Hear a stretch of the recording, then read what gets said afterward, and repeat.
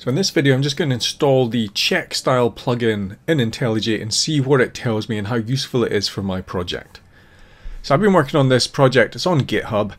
It has unit tests, but there's not a lot of unit tests at the class level. What I'm mainly relying on are behavior type tests, which work at quite a high level.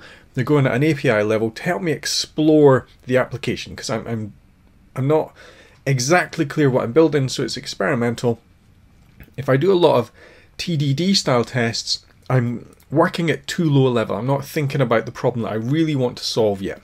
So once I've solved the big problem and make sure that works, what I'm going to do is I'm going to start driving down and put unit tests on it. But what I thought I'd do is run CheckStyle first to see if that gives me any additional information about the application. So to install plugins, I have to go into plugins. In the plugins, I need to browse repositories. So I'm going to do a search for CheckStyle. But I want CheckStyle on Java. So let's see if we do that. So this one is fairly up to date. This is February, includes a style checker, visualizer. Well, let's use this one. This was updated just a couple of days ago. So I'll install this one. The CheckStyle is a static analysis tool, so it will go through the code and it will report problems or possible different ways of coding. This is very useful, not just for testing, but for learning Java idioms, learning new things I hadn't necessarily thought of. It will probably tell me things that I could do easier in Java 9 that I'm not aware of because I haven't really looked at all the changes in Java 9, possibly stuff in Java 10.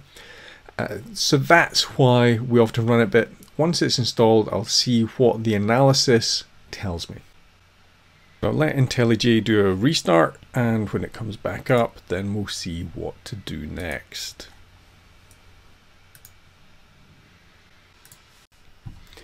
Okay, so it's restarted now. If I go into preferences, I can see there's a CheckStyle here. I'm going to choose, okay, let's have the most up-to-date CheckStyle, and let's do sun checks. Okay.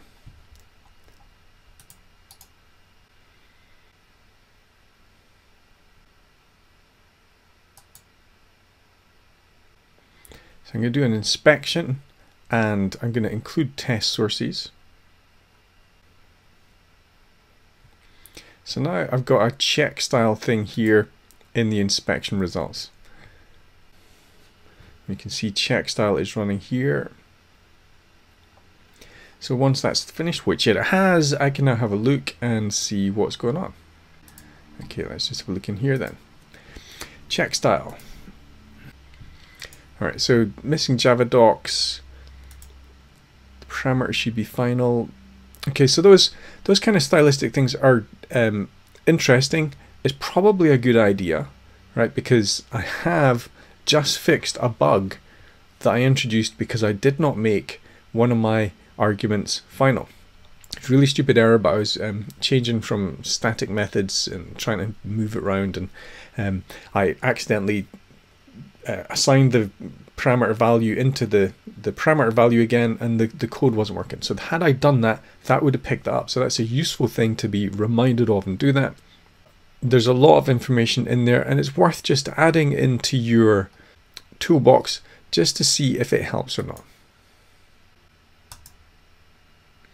So if I come into the CheckStyle thing, click the check project, then is that showing me the same stuff that's over here?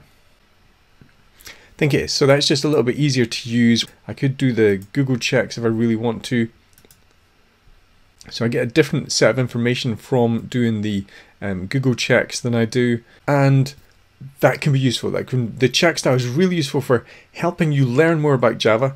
May or may not pick up a bug. It would have picked up one of my bugs. Getting in the habit of doing this helps improve your Java programming, can pick up things in your code.